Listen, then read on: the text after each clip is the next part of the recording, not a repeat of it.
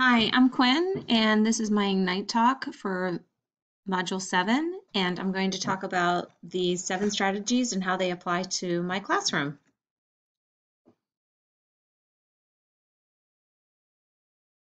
Where did I grow? So I liked this picture because it really showed how I changed throughout the semester. And starting here at the beginning, you can see how I didn't have a whole lot of strategies and I gained a lot. Strategy 1 talked about assessment in supportive learning, and it discussed formative assessment, which is adjusting teaching, and summative assessment, which is basically determining competence. I liked this graphic because it shared the formative assessment is talking about self-assessment, peer assessment, portfolios, whereas summative assessment would be at the end of your unit, standardized tests, exhibitions, rubrics, and so forth. Clear learning targets, they are teacher given, student understood, always student friendly. Rubrics communicate learning target, guides instruction, they're explicit, and we must make sure to take time to review them. Students can take ownership of their targets by recording them in daily journals, discussing with a partner, or reviewing throughout their lesson.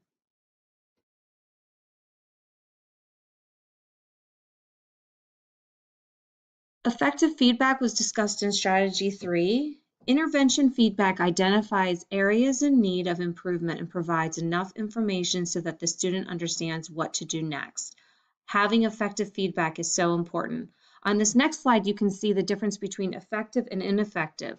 So effective, it's clear and specific. So I like the way you added details to your story as opposed to great job. And it looks like you had some trouble telling the difference between rectangles and triangles. Be sure to count the sides instead of go back and try again.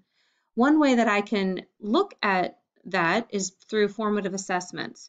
And we learned about different formative assessments in our group. I particularly liked the Google Forms, the Flickrs, and the Kahoot that I could use.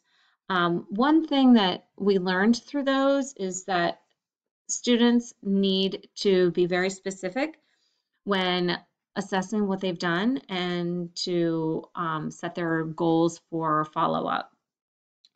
This was a nice little review for students can use this to share if they are understanding, if they're following, or if they just need a little bit more time to grasp something. And in my district, we use SMART goals: specific, measurable, achievable, realistic, and timely. And it can really show you where are you now, where do I want to be, what's my target, and how am I going to go about that? Be very specific. In Strategy 5, it talked about diagnosing needs for instruction, and it focused on 3 aspects of the problem. The problem might be because there is incomplete understanding, there's a flaw in reasoning, or there's a misconception. And then that leads us to the feedback loop. So where are my students? Once I've determined where my students are, I'm going to choose from several strategies that I might have and then put that into action. Strategy 6 focused on practice and revision, and I liked this quote. Sometimes in order to adhere by pace and guide, teachers will bypass the feedback loop and move straight to grading. And that could be a scary thing, especially if kids are not ready. What we learned is that practice needs to be very specific. And so we need to have spaced practice over time, not massed practice. That's more effective.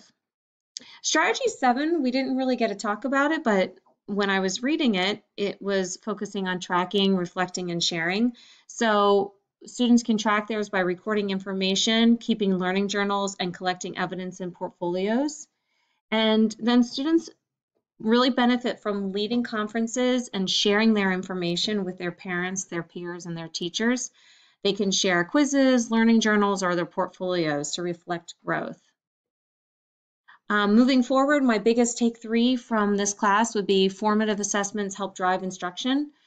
Effective practice will lead to success, and students need to be involved with the process from the beginning to the end throughout everything. That's a wrap. I hope you got something out of my presentation and learned a little bit, and I look forward to your comments. Thank you. Bye.